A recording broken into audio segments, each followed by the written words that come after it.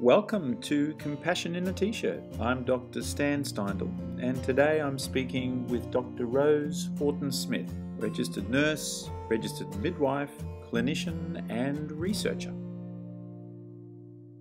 Well, welcome, Dr. Rose Horton-Smith, to Compassion in a T-shirt in session.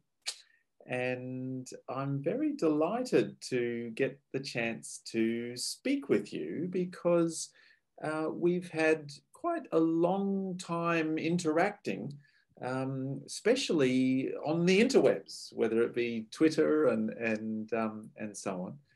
And so it's really delightful to get a chance to hear a little bit about your story, maybe, and also your relatively recently finished PhD, but maybe a bit about your wisdom in and around compassion.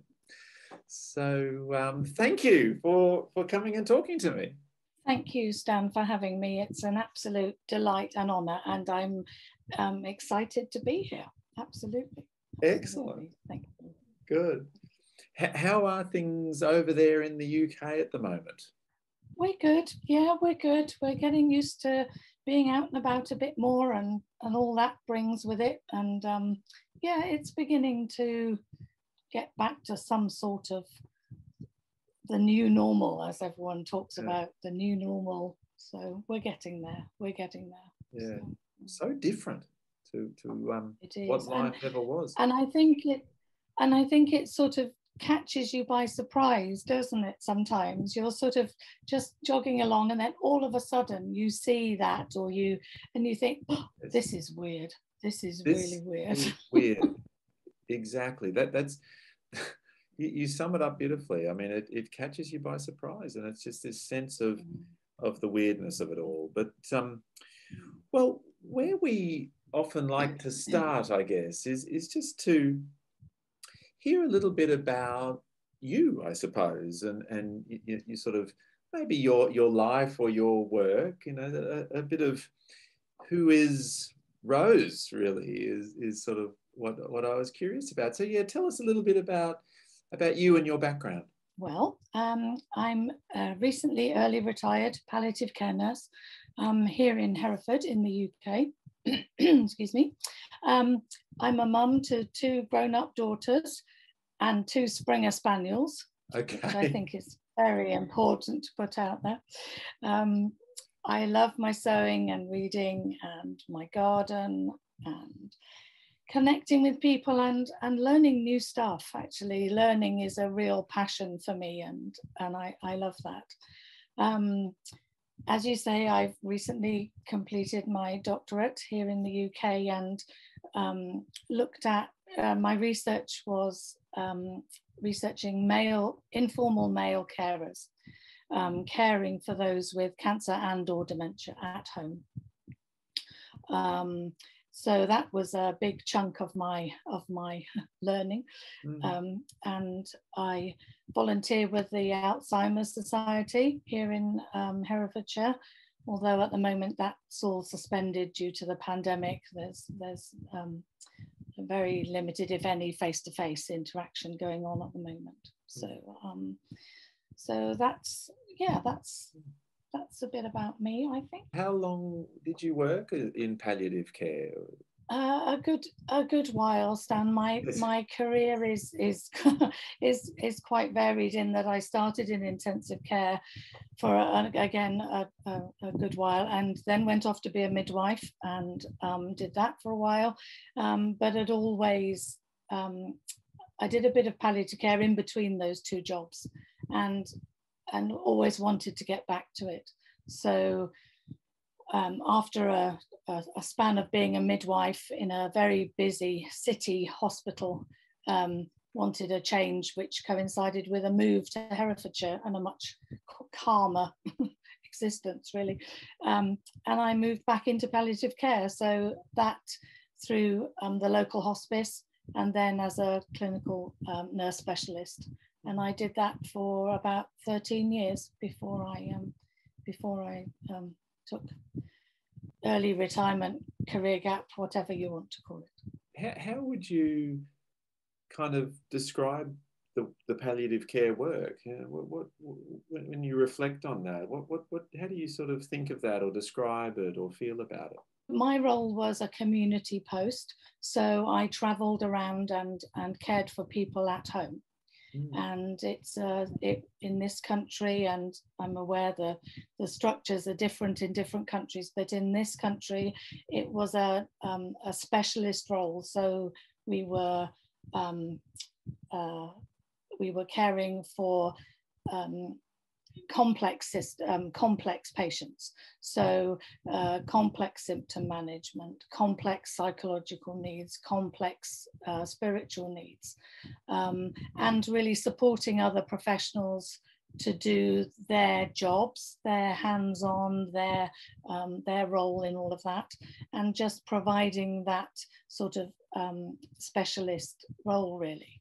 So a lot of supporting patients, a lot of supporting families, providing that psychological care and the spiritual care, and managing an ever-increasing caseload in the community. So it was very varied and absolutely amazing. The best job ever. Absolutely the best job ever. Yeah, covering sort of across the physical, the psychological, the spiritual, you know, really trying to work with the whole person, I guess, and the, well, not even the whole person, but actually the family or the sort of the relational system around a person as well, and at a very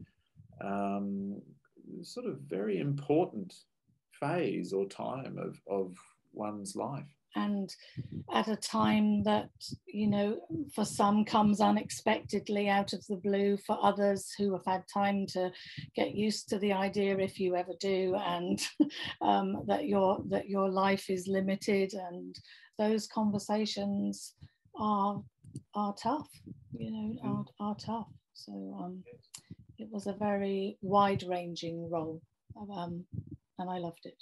So was that where the idea for your PhD kind of sprung from that, from working in homes with people? And you mentioned informal carers at home, male carers actually working with or looking after loved ones, I guess, in the home. Yes, absolutely. It initially came from my MSc, which I'd done previously, which was a bereavement study, and that was looking at carers, and that what came out of that study was this idea of carer loneliness and isolation.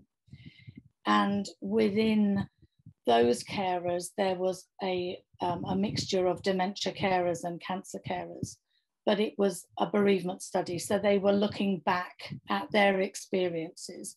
So what I wanted to explore further was whether that idea of isolation and loneliness, how that started actually in the whole caring as it happened, if you like. So I wanted to explore that further. Doing the literature reviews that you do before all of this, it was evident that the male carer's experience was not well understood or actually researched. And so I focused in on male carers. The recruitment process was then devised and accessed through GPs here in the UK and through the Alzheimer's Society to get dementia carers. And in the end, I ended up with a mix of cancer carers and dementia carers. And as it happened, they turned out to be husbands caring for wives. Right. The recruitment process could have led for other combinations, but it ended up being husbands caring for wives. So it was a qualitative piece of research using phenomenology. So the exploration of the lived experience for those particular people that I was looking at. And through a series of steps, immersing myself in recording, interviewing carers over 3 particular points of time to see if their experience changed. Those interviews were about an hour and a half, and transcribed, and we got themes from those. And the processes of IPA mean that you distill those experiences down and down to the super experience, if you like, the super themes. And after a lot of hard work, I got my super themes, which formulated the experience, and I then looked at those in more detail. So those then formed the discussion and making sense of the experience. So the first big superordinate theme I described as when being with becomes caring for, and though that theme had marriage at its core, and gender, and the complexity of the caring role. So I looked further into those themes, and for the men interviewed, the transition to carer was a very, wasn't a defined route at all. They were describing their marriage to their wives and their marriage vows, and it is just what you did. So there was no distinction between being a husband and being a carer.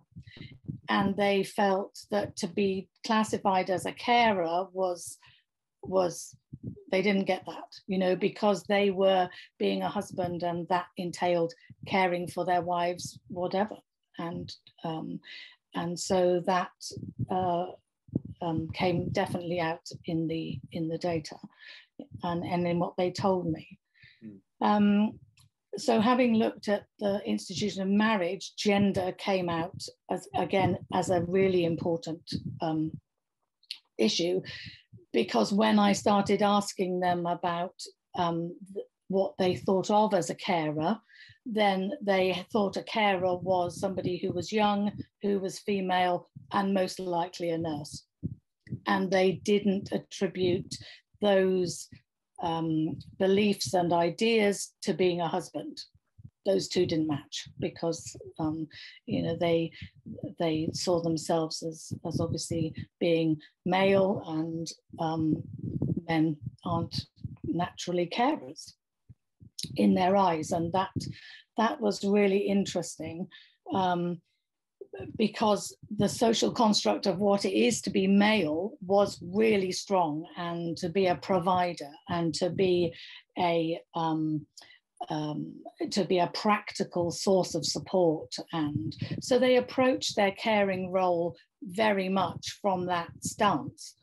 So when they needed to care for their wives, they went into practical mode, and they, you know, outsourced the gardening, they outsourced the cleaning, they outsourced the cooking in some instances, because that was their way of coping with the bits they were no longer able to do within their role of husband. So it was a really interesting view of what it is to be male, and that could be a thesis in itself, of course. It was a small part of mine, but yeah, yes, absolutely. What it is to be male and to be a carer. In fact, what it is to be male, to be a husband, and to be a carer. That those were all very kind of, the impressions there were very interesting. Yeah. Absolutely. And they went on to describe, you know, the complexity of their caring role. And for the cancer carers, the husbands who were caring for their wives with cancer, that brought in a whole new range of skills in complex symptom management for their wives going through chemo, and dealing with pain and all the other symptoms we associate with cancer, that the carers for those with dementia didn't have to manage quite so in all cases, you know, some of them did, but some of their wives were struggling with eating, and that became a real point of difficulty for both sets of carers, how to care for their wives through nourishment, knowing it was going to make them feel sick because of the chemo, or knowing they were going to have a battle with them because their wives didn't understand the importance of needing to eat at some of the stages in dementia. So that again was a really big thing for these carers, and what they were being asked to take on was phenomenal. So another big part of the results were this sense of self and how this changed for the men I interviewed. So this move from being their own self, as it were, and how this changed looking after somebody. So again, we found lots of putting their own needs to a side to care for their wives, lots of having to maintain their wives' sense of self for them, in a sense of, you know, remembering their wives and what was important to them and upholding them in a really caring and compassionate and nurturing way for a lot of the men. That was really important to them. So that was a big change. And of course it came with loss of friendships and loss of hobbies and things that we rely on for our own sense of self. Those things were changed within this caring role. I'm interested in that notion there of kind of sort of honouring and maintaining one's own sense of self, but also sort of working hard to honour and maintain one's partner's sense of self, and both for the partner, but also within my own concept of my wife, sort of thing, and being able to sort of hold that gently while also really being faced with loss, you know, at the same time. Yes, absolutely. And that for the carers of their wives with dementia, that was huge in a way that it wasn't for the carers of those with cancer, in that the loss of cognition, so the loss of memories, shared activities was more of an issue, I think, for the dementia carers, for sure. So that was really poignant and so humbling to hear. They felt that really strongly, and which was amazing. So that was a big part of the study too. And then where the isolation and loneliness came in was for the third theme, really, and that I described as being separate together. So we looked at couplehood and connection and all those sort of things that bind us together as couples, and also this issue of isolation and loneliness. And what became apparent was that this is much more subtle for these carers than you would imagine initially. And there's a lot of work out there, particularly in the UK, as to the loneliness of our population and our society. And as we've all gone through this pandemic together, this has become a big issue worldwide for people isolated through COVID in this instance. But for carers, this is very subtle, in that it becomes the difference between the sort of isolation and the subjective experience of that. So what that means to people is very different. And I think what struck me was that although these couples that I interviewed were very lucky in some respects, in that they had the resources and the economic resources to be out and to go to the pub, albeit incredibly changed from how they would normally experience the pub and eating out and being able to take their wives to coffee mornings and daycare in the way that some people can't. What they were experiencing was this loneliness and the isolation of things like decision making. When you're the only person making that decision, you have no two-way conversation with somebody who's losing their cognition in anything.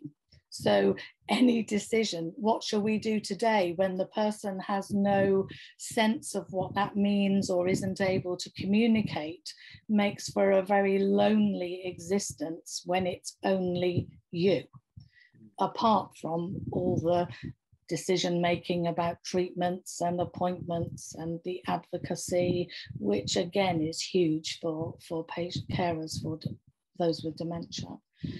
So it was a real sort of, on the face of it, they weren't isolated, they weren't lonely, in that they could meet people and interact, but the subtlety of that was enormous for them. And again, even within families who had children supporting them, those children still deferred to, well, you decide, you know, your dad, you decide what to do for mum.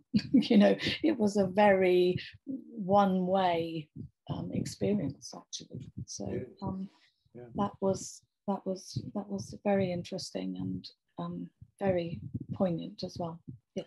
So these three things really, the you know, when being with becomes caring for, you know, that's the first theme, and the kind of the practical and the technicalities around all of that, but sort of also the meaning around being a man or a husband or a carer. And then the second one was the sense of oneself and how this changed, but also trying to maintain that sense of one's partner or wife as well, and balancing kind of loss and maintaining almost the loss of those aspects of the self, but also trying to maintain those aspects of the self. And then, yes, that last very poignant kind of notion of being separate together, it's subtle, because to others around, it looks like you're still with the person, I guess. So you're not alone, but actually it's these very heartfelt moments of, you know, what should we have for dinner? And yet that became a sort of an isolating feeling or experience, not because of anyone's fault or whatever, but just that realization or experience of kind of having to do all this kind of on my own. Yes, absolutely. And it was just, and I think for dementia carers in particular, and any condition actually where cognition is deteriorating or is impaired in any way, that adds a layer of complexity that isn't necessarily there within a more physical disease. And I think also what dementia carers experience more so than others maybe is that notion that person is still there in the physical form quite often, but is a very changed person. And also this notion of carers caring for people at home, in society's view, that and that becomes, well, if they're at home, they're okay. Because being ill means hospital, or being ill means care facility. And therefore, if you're at home, you can have huge needs, but actually that must mean you're okay because you're at home. So it's a real sort of dichotomy that is hard to breach for people, in the same way that somebody is physically there standing in front of you, and yet they are a shadow of themselves in some instances and not the person that you remember.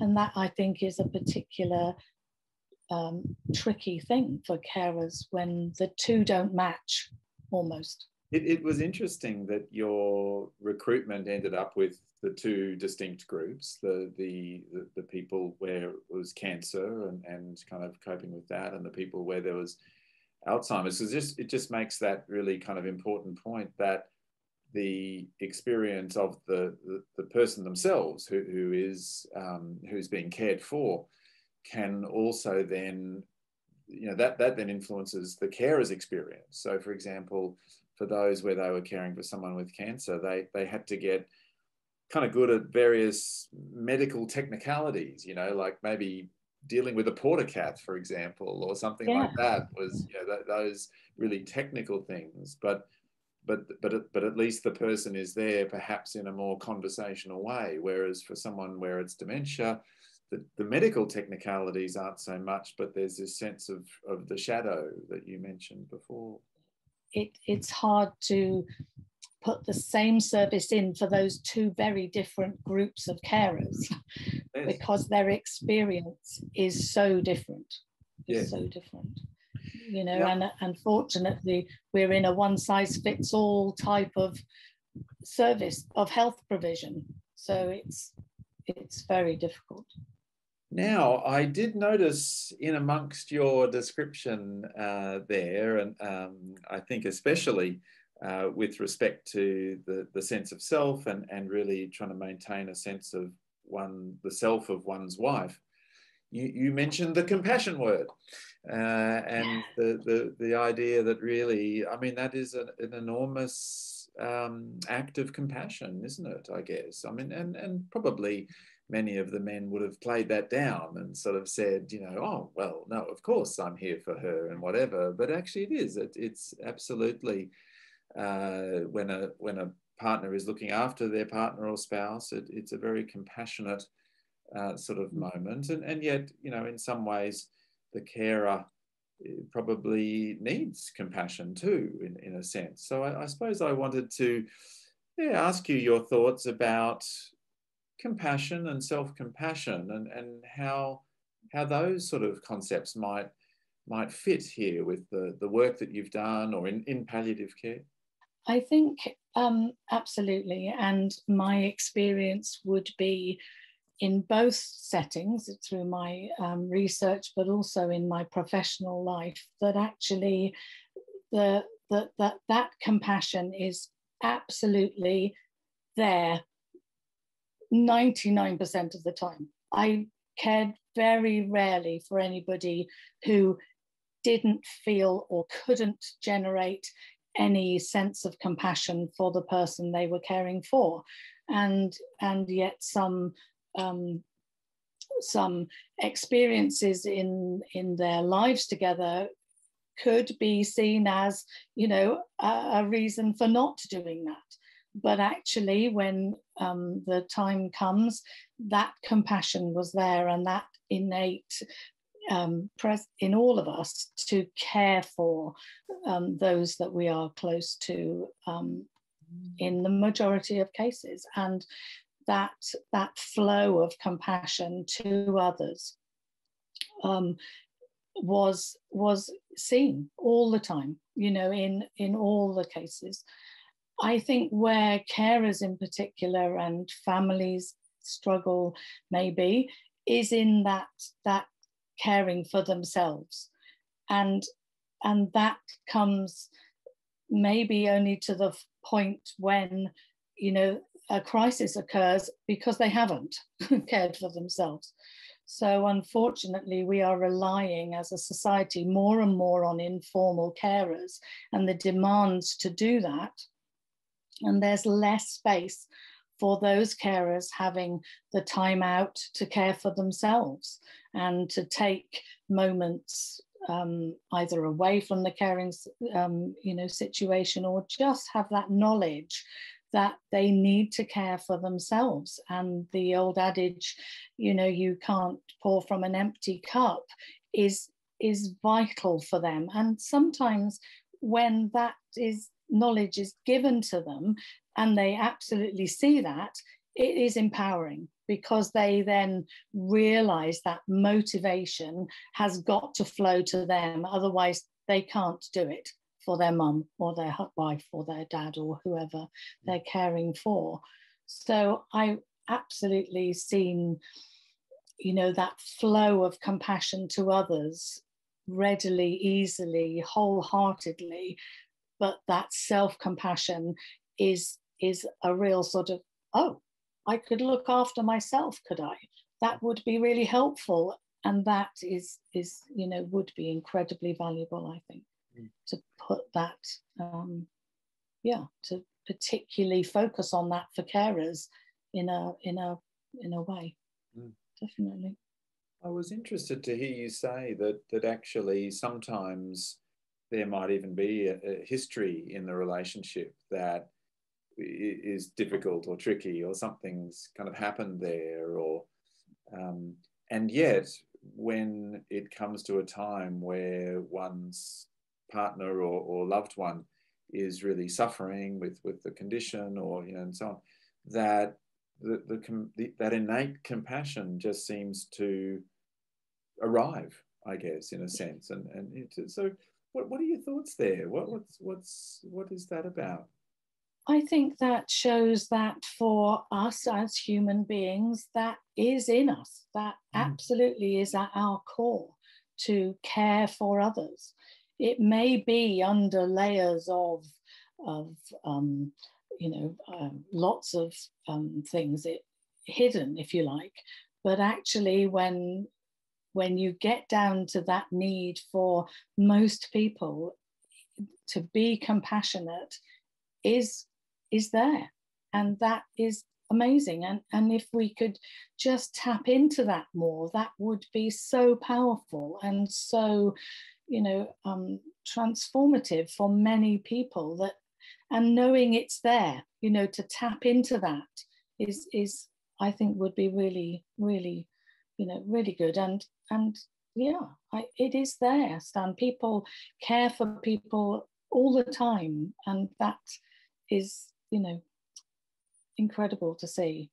In some ways, it's sort of it's heroic, isn't it? In a way, you know, that people, you know, are able to, in a sense, adapt and kind of accept or kind of persist despite so much change, and you know, there must be all sorts of emotions bubbling up for people. It must be, you know, devastating sometimes, you know, what's happening to their loved one and so on, and yet there it is. There's the compassion, the motivation to sort of, you know, look after and help others. No, absolutely. And I mean, sometimes, you know, I would experience, you know, that sort of, you know, oh, he's a silly old bugger, but I love him anyway. You know, that sort of buoying up the situation in the, but of course I'm going to be here, you know.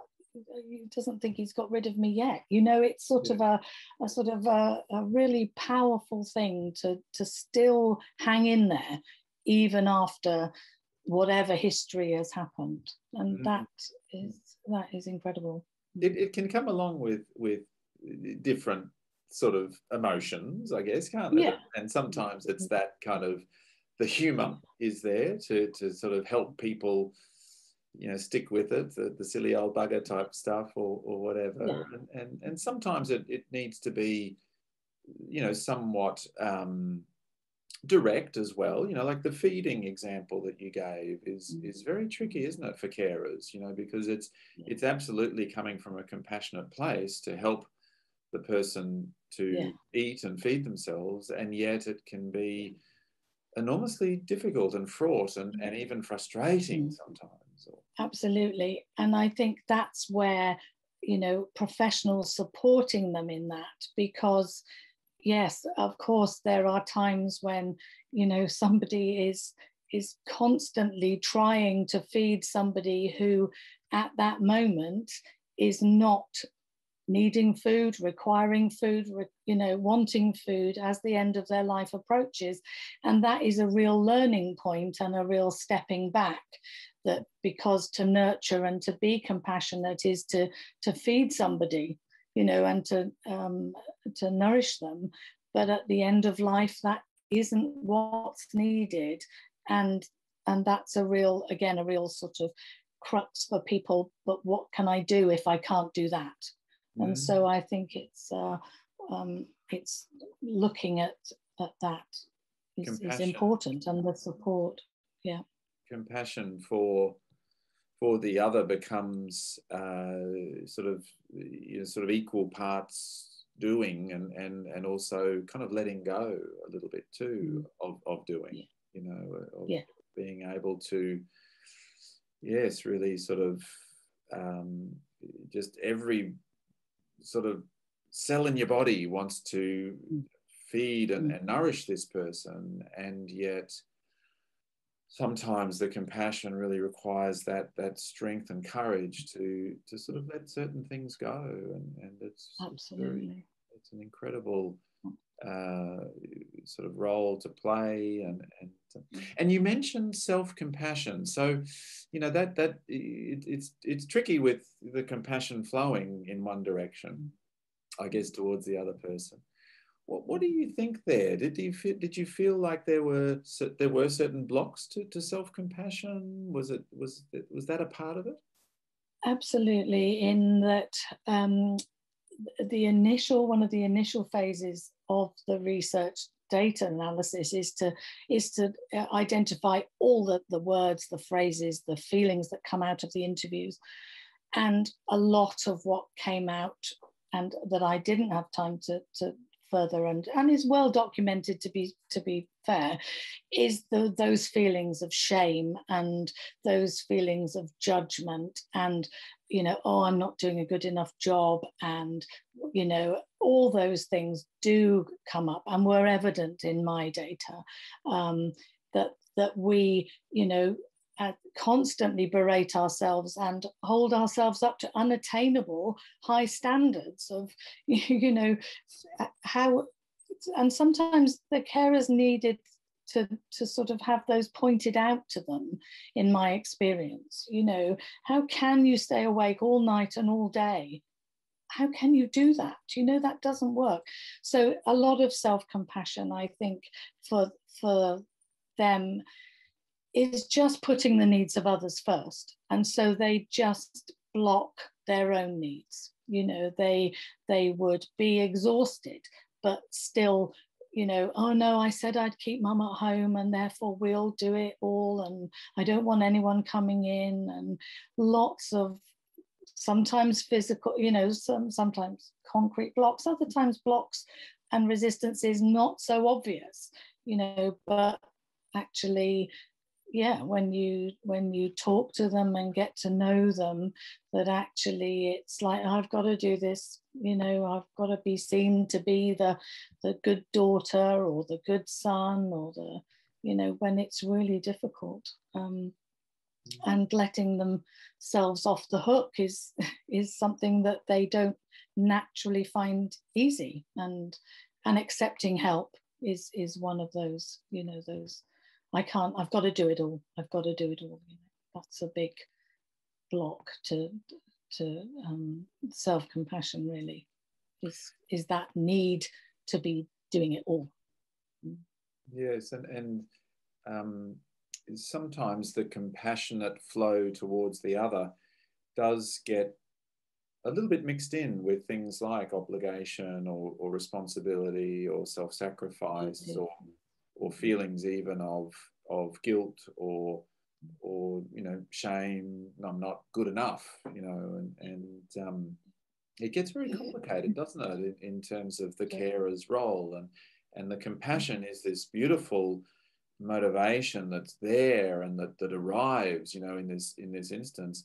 And because we have tricky brains, I guess, there's these other things around it. There's these other feelings of anxiety or frustration or guilt and shame, and then it's hard to really imagine being compassionate towards oneself. It gets a bit blocked. We feel like that might be too much like letting ourselves off the hook, and we've got to keep going, and we have this ideal version of who we should be as a carer, and I think also that notion of if I actually think about what's happening now, I'm going to fall to pieces. you know, and I'll deal with it later. That block of stoicism or yeah, being there. And just that notion of backdraft, isn't it? The mindful self-compassion program notion of if I start to approach my own suffering or start to be kind towards myself in the context of my own suffering, then a whole range of very, very powerful and painful emotions will come flooding in, and that's scary. That's scary as well. Yeah, absolutely. So yeah, what do you say are some tips, if you like? You know, so well, if you imagine carers, you know, perhaps the sorts of fellows that you were working with in your research, or the people that you've perhaps come across in your professional life, or even those in professional roles, you know, who themselves, I think, are often very compassionate outwards, but sometimes the self-care and self-compassion piece, you know, what might be 3 tips that you would offer people who are sort of on that journey of compassion and self-compassion? I've been thinking about this, Stan, and absolutely, in a way, would have liked to sort of go back and give them all these tips. Yeah. You know, all of what I've learned, and that's. But the 3 things I think I would. I mean, from professional point of view, obviously, I would want them to explore that more and learn more. And be able to give themselves skills to pass on to carers. So from a very professional, you know, I would want them to be, I would encourage people to read as much as they can and learn and go on the Compassionate Mind website, Foundation website to learn about that. But I think for individuals, what's helped me the most in my journey, and I, you know, we all come to this at different, well, I would hope we would all come to this at different points in our lives, some sooner than others, but we'll get there. I would want to pass on those self-care tips of thinking what sustains me. You know, what sustains me, and whether that would be something small to do every day and get into the practice, the daily practice of doing something small that would give me that self-care and that self-compassion. So whether that would be creative, whether that would be out in nature, you know, getting out into the outside, or doing some exercise, those simple things that we can all do to sustain ourselves in self-compassion, I think. And that you know, a deeper, perhaps a more I don't know, focused attempt maybe to try and learn some of the soothing rhythm breathing, to be able to step out of a busy time and just calm, to enable you to go back into doing what you're doing. That would be a real skill that I think is really helpful, especially for carers, in that those busy times and the complexity, to be able to step back and take a minute and reground, ground yourself, and those would be my 3 tips, I think. Yeah, so for professionals, and I wholeheartedly agree, you know, like to explore it more and to learn more about self-compassion, or even just the 3 flows, isn't it? And understanding that notion of balance across the 3 flows, and for professionals to learn about it and to learn the skills that, well, I mean, that's helpful for them, but also they can pass that on to carers themselves. And secondly, you know, what is it that sustains me? You know, that's the $64 million question, isn't it? Because self-compassion and self-compassion is the motivation, but the actual action itself is quite individual and can depend, you know, on who it is. Is it something more creative, or is it something more physical and so on? And so, you know, what is it that will really be helpful for me? What will help sustain me? And then finally, perhaps some of the specific practices, you know, not least soothing rhythm breathing, and using that to help, yeah, step out, calm, and then step back in, you know, and then that becomes the kind of the grounding practice that can keep us going. And so the last thing, I guess, is, yeah, if people were interested in kind of, you know, sort of discussing about this, or perhaps engaging with you or your work, I mean, where can they sort of be in touch or connect with you?